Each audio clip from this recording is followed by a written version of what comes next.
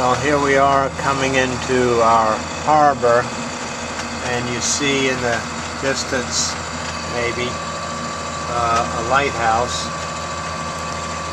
It's guarding the entry to Norwalk, Connecticut, and we're headed right in there. You notice it's kind of rough out here, but we're getting used to that.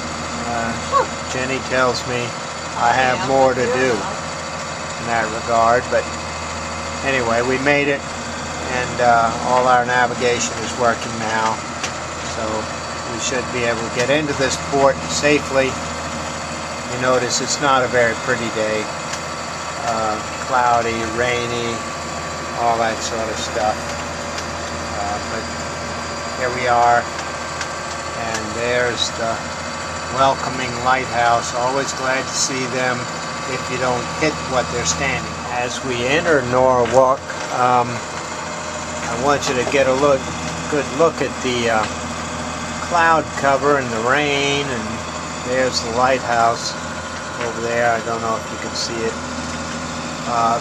It's 2:30 in the afternoon, but it looks more like dusk or dawn. It's so dark, but we're on our way, and hopefully we'll get in there soon and be all right. Inching ever so close to the lighthouse, which is right out there in front of us. I don't know if you can see it. I can see it. But, we're going to go right by this lighthouse and then take a left, and then we'll be in more sheltered water. Lighthouse is just sitting out here in the middle of the water, and I hope it's not on a ledge that goes too far. And now I know you can see the lighthouse, and maybe even the oyster field that's got the black flag in front of it, but we're at the we're going to take a port turn here and head into the port, so feel pretty good about it right about now.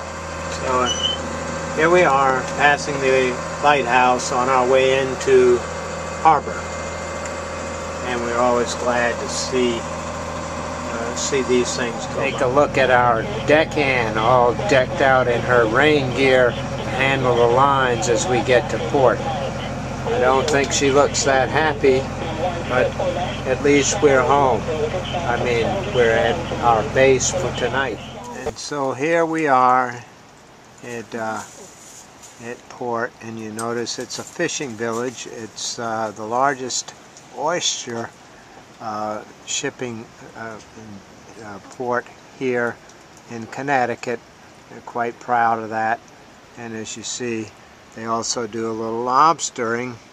We're still in the lobster part of the country, and so here we are safely at port, and it's raining, drizzling, and windy, but we are safely here.